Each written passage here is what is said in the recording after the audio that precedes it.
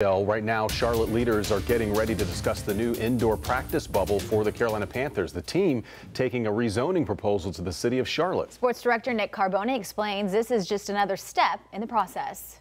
Well, as you can clearly see behind me, construction on the new Panthers practice bubble already well underway. Tonight, pretty much a formality in this process as the Panthers bring their rezoning proposal in front of the city of Charlotte. Now, last week, we already saw the new entrance to the bubble constructed. A couple of weeks ago, it was just a pile of dirt and some backhoes. There's also turf down on a shortened version of an indoor football field.